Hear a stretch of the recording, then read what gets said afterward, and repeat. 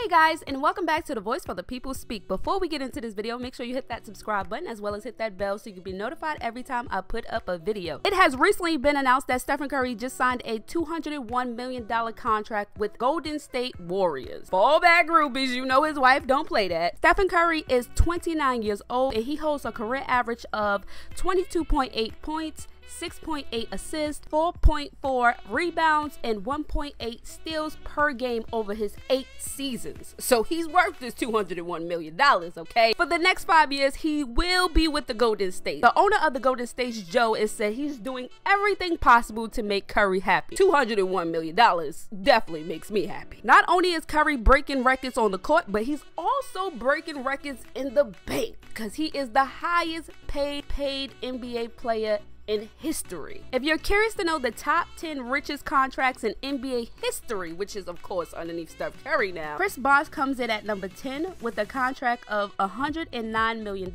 with Miami Heat. LeBron James comes in at number 9 with a contract of $110 million with Miami Heat.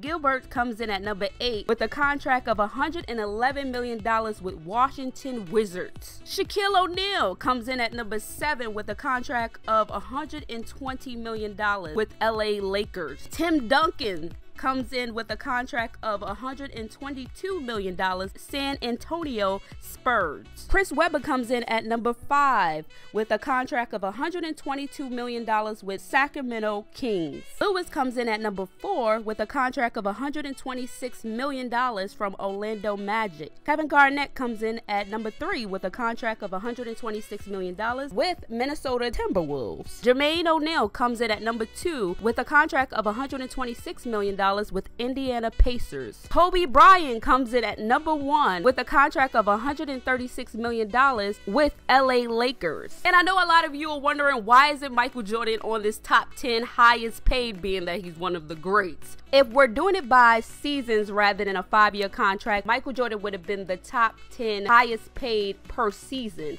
Back in 1997 to 1998, he was paid $33 million in one season. But wait, it didn't beat Stephen Curry contract, because if we divide $201 million divided by 5, he will be getting paid $40 million per year, which is $7 million more than Michael Jordan. And speaking of one of the greats, LeBron was not in his feelings this time. He did congratulate Stephen Curry on Twitter. So congratulations to Stephen Curry.